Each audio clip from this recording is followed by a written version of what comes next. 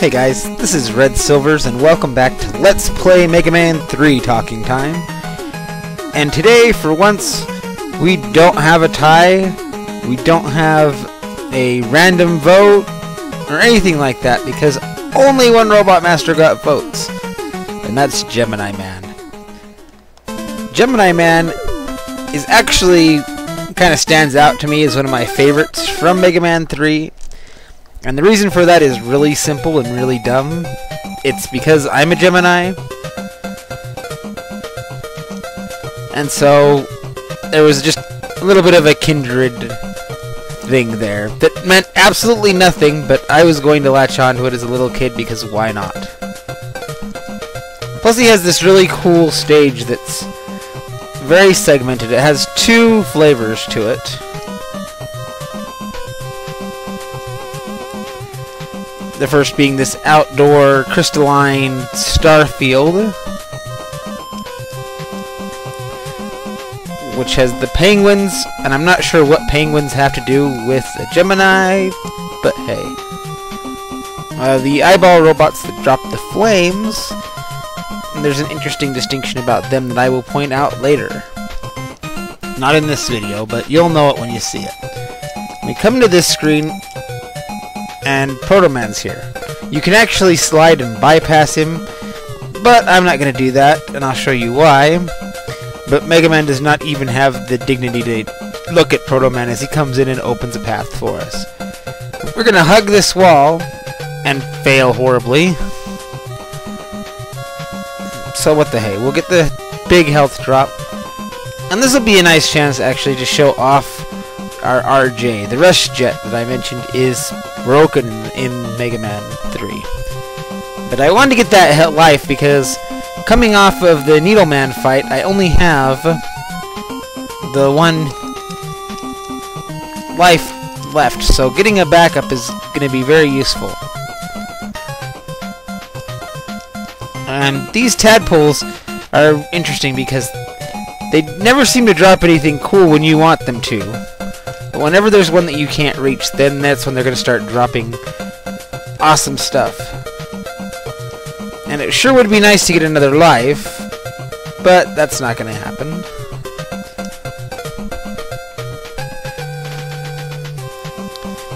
And I've always been really fond of this level format with the blinking, flashing coral, I guess. And here's a little neat thing you can do, is that you cannot get on this ladder because you can't finish sliding in the small amount of space. I don't know of any other places where that happens, but that's a little fun distinction. Here we'll want to use the rush coil and get up.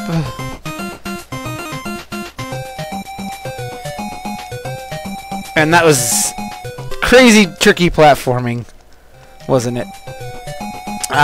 What's been interesting is that how quickly the votes for this just took the lead, because there was no way anything was going to top Gemini Man's lead. A single, unanimous lead.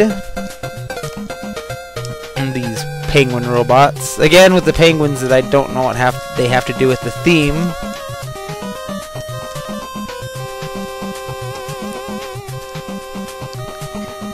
But they do kind of fit in with the level, considering you have this coral stuff,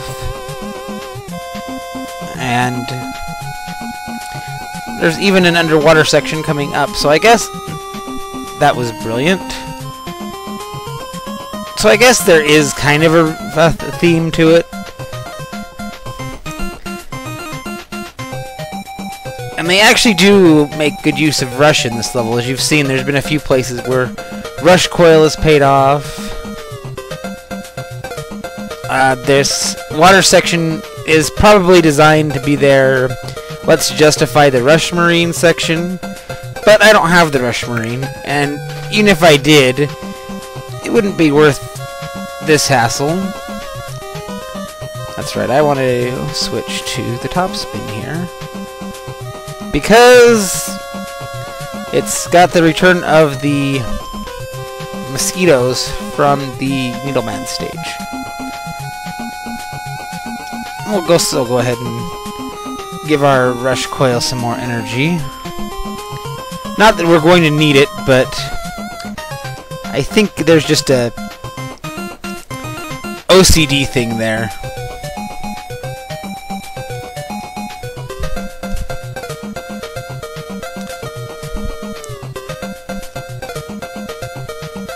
And you'd think just because they can die to one hit to the top spin, that they're really easy to hit, but sometimes their pattern is hard to hit.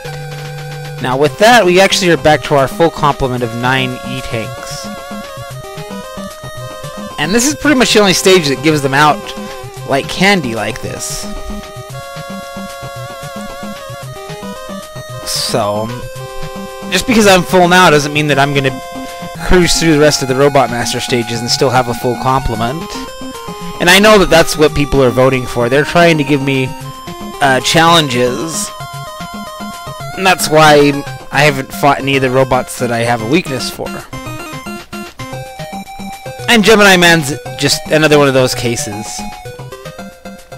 So we did get 2 lives, we got 2 energy tanks. The stage does give you plenty of tools. And Gemini Man's pattern is very simple in practice. As you can see, if you don't attack him, he just does this dancing Gemini Man dance of death. And it's not perfectly timed, but you could just kind of sit here. I think one of them moves faster than the other, I don't know. But once you shoot, they react. Whichever one of them is on the floor is going to shoot at you, and the one that's in the air will stop. And it's a lot harder to time just knowing that pattern. It's still kind of tricky. And then what's interesting is when you get him halfway down, because at that point his pattern will change as well.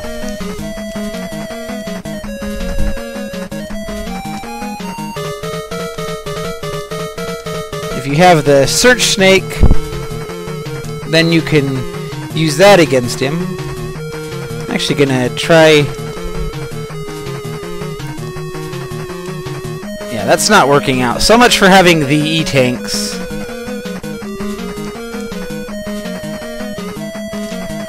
And once you get rid of the first clone, the second one will just kind of walk back and forth, occasionally firing his Gemini laser.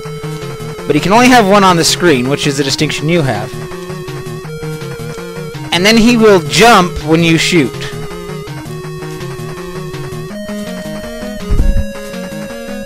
So, keeping in mind where his Gemini laser is on the screen, he's gonna fire one now. Ooh.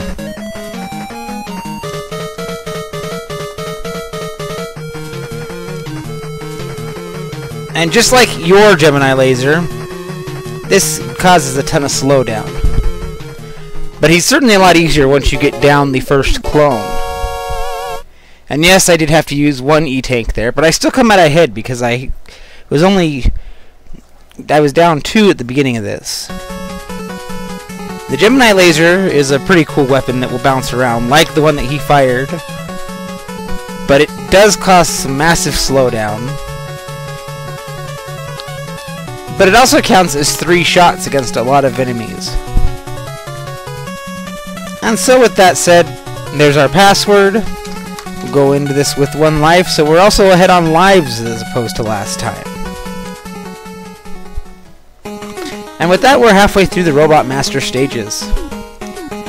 And we've just about got a fairly good arsenal at this point. But only 4 Robot Masters remain, so which one will be our target next time? I don't know, so you'll have to tell me. Until then, this is Red Silvers, and have yourself a nice night.